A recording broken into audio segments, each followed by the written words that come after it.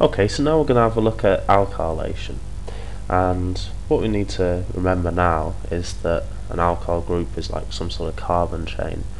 but we're going to simplify this for this reaction as it could be any sort of thing as long as it's got a carbon in it at some point really.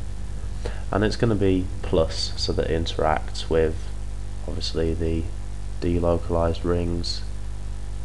of benzene. And again, I'm using the Kekulé structure just to begin with,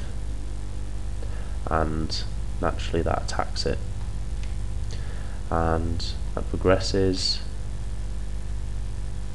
to form the same intermediate with this positive charge here, which is then stabilized again by the hydrogen leaving, which we have our R group, or an alkyl group, added to it, and the double bond's back again, and we have an H plus, but that's fine because we started with an R plus, so the equation's balanced, which is fine. Now the little thing we need to add first is create this into the Wieland intermediate, again for anyone who's been taught that so far, which is fine.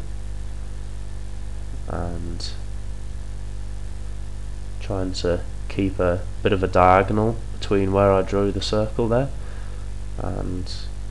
again make this into a nice delocalized ring. Now the other thing we need to actually consider is how you actually get the R plus, which is where it tends to divide the more confident students from the less confident, because in some ways it's a little bit difficult, because you need an R group that's attached to a Cl and something to take the Cl off, and so we use AlCl3, which is Friedel-Crafts reagent. Now if you haven't been taught this, don't worry about it, but just be aware of the top mechanism. But if you have, then hopefully it'll be good revision, as this type of reagent is also used in the next step, which is acylation. But anyway, continuing with making your R group, this creates the R plus and the AlCl4 minus,